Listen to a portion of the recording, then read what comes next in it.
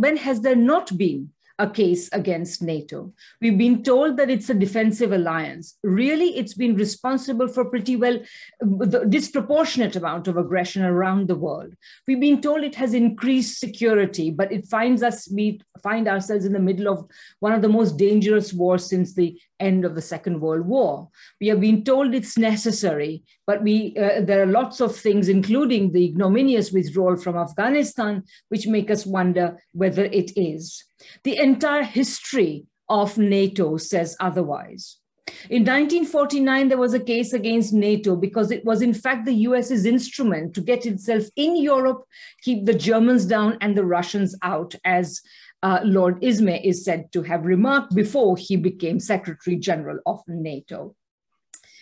In fact, of course, this was just the US muscling in on the Europeans who had, through the treaties of Dunkirk and Brussels, been trying to protect themselves against a potentially resurgent Germany.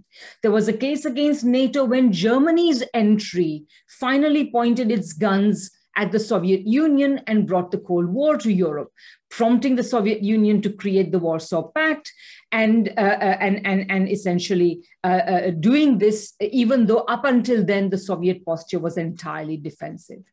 There was a case against NATO throughout the Cold War when it prompted an arms race and a nuclear arms race with entirely fantastical ideas about Soviet expansionism. There was a case against NATO in the 60s and 70s when détente was deepening economic, political, diplomatic relations across the Cold War divide, and when France left its military command.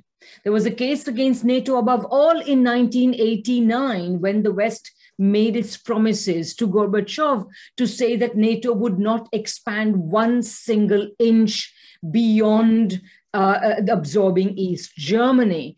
And in fact, for a long time, for months, Western sources have been saying, oh, there was no promise or blah, blah, and so on. In fact, we now have documentary proof that such a promise was made. And this comes from many different sources. There was a case against NATO. Since then, there has been a case against NATO more or less continuously, as it has been heightening tensions, increasing military expenditures and military actions, and also burdening countries such as Greece that can barely afford such expenditures. There was a case against NATO in 2001 when for the first time Article 5 was invoked and NATO as an alliance entered Afghanistan, only to leave it 20 years later with completely ignominious results, leaving Afghanistan much worse than it had been before.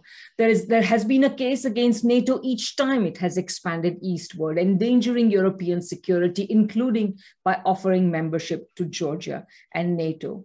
There was a case against NATO in 2021 when President Biden, newly elected, began to make it an instrument for his alleged project for uniting alleged democracies, when in fact they had been reduced to hollow electoral shells, and things were the worst perhaps in the United States itself. And since then, President Biden has been trying to make it into an instrument for imposing the US's own laws, which it calls international law, which it calls the rules-based international order, which goes directly against the United Nations Charter and much international law. And finally, in 2022, there is a very strong case against NATO because it has provoked the current war over Ukraine, which the majority of the world does not agree with, and which it seems the US now plans to extend to Asia by clearly contemplating a new confrontation with China over Taiwan, modeled on the confrontation with Russia over Ukraine. And this is bound to ruin the security of the world's most economically dynamic region.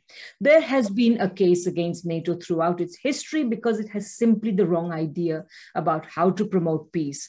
You cannot promote peace through aggression, but through the promotion of viable economies, equal, prosperous economies that work to mutual benefit.